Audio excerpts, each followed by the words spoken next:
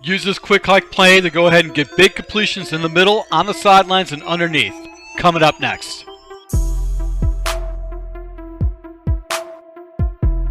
Hey, this is Full Game Prometheus, the only YouTuber that gives you full games of all the tips and schemes I post on my channel. I'll show you the good, the bad, and the ugly. Alright, so guys, if you're new to my channel, make sure you hit the subscribe button, also that notification icon so you can never miss an upload. Alright, so guys, we're going to go ahead and actually build off of a formation I previously showed to you, which was the Cardinals formation, gun, flip, trips. I was showing you the play which was the deep fork, and today what we're going to do is we have a quick audible, which is going to be play action read.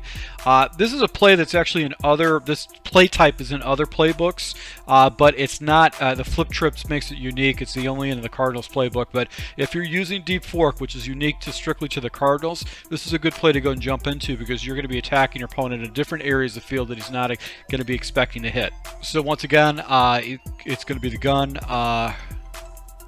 flip trips out of the Cardinals playbook, and as one of our base audibles, which is going to be the play action read. And what I like about this particular play is that it just puts players in weird positions, and it makes it very hard for your opponent to lock it up, and it also gives you some pretty big play opportunities deep down the field.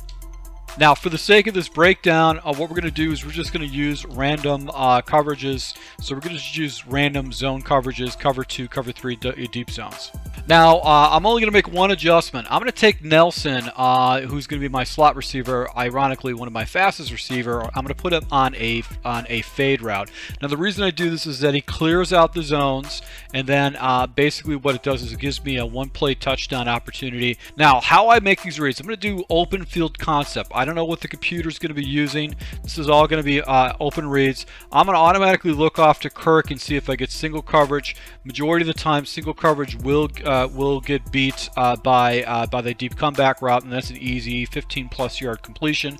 If not, I'm going to go and dump it down to Johnson, and then I'm going to go and look to Williams and potentially Nelson, whatever type of coverage I get. So defender does float over. We're going to dump this ball down to the running back. I'm going to show you how this running back route is actually going to get more yardage. So once again, we're going to set this up. I'm going to focus on the running back route. Now, you can see the defenders don't play the running back route, and what you can do is you can get some pretty easy yards underneath with this running back route. Now, if you guys have been following my channel for a long time, I'm not somebody that actually uses the playmaker feature, but what's cool about this is the first guy that you actually have the ability to go ahead and playmaker right from the very beginning. So as quickly as you get that play action animation, you can push up with a stick, and you can see instead of him staying flat to the line of scrimmage, I can push him up and actually pick up a good 7, 8, or 8 yards before he catches the ball, meaning I'll be able to get an easy first down. So once again, we're going to go ahead and take Nelson. We're going to put him on a streak, and we're going to look to this running back route. This is where we're going to check this down to get easy completion. So basically what I'm looking at is I'm going to look from the left to the right. I'm going to go ahead and take my Nelson and put him on a fade route.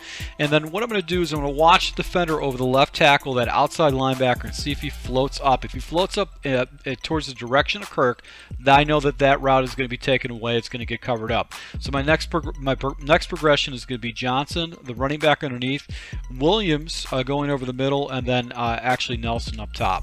So we're going to cover 2 shell, and you can see right here, this area of the field is wide open. I could have playmakered that up.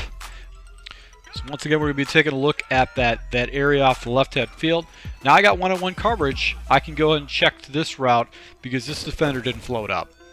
So it's a really fast read. I'm watching this guy, and unless he floats up in this area, I know that I'm going to get one-on-one coverage, and 9 out of 10 times he's going to beat his man unless this guy actually puts some kind of a crazy manual cloud flat out there. But if you're running this play correctly, he's not going to be prepared for this because this is going to be something you'll hit maybe once or twice. So once again, we're going to go and streak up Nelson. Now what's cool about this is this release against cover 2. So if you got a guy that likes to run a lot of cover 2 high shells, that little corner post route, that corner post route will get really good separation.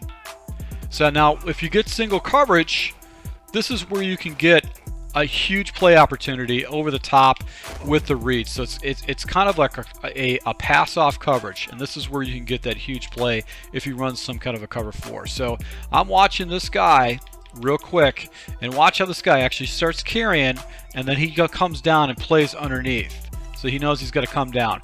This is going to put this defender out of position, and if I got my fastest wide receiver in this area, he's going to go ahead and beat this guy for a big play, and a lot of times I'll be able to go and get a one-play touchdown out of that. So this is a really good play to go and throw into your scheme if you're using deep posts. You can playmaker this guy up, pick up some pretty easy yards, and this is just going to frustrate your opponent if you're throwing it in the scheme against your opponent. So once again, to my subscribers, thank you guys for your support. If you do like these tips, make sure you go ahead and hit that like button, and to my patrons, I really appreciate the support. Until next time.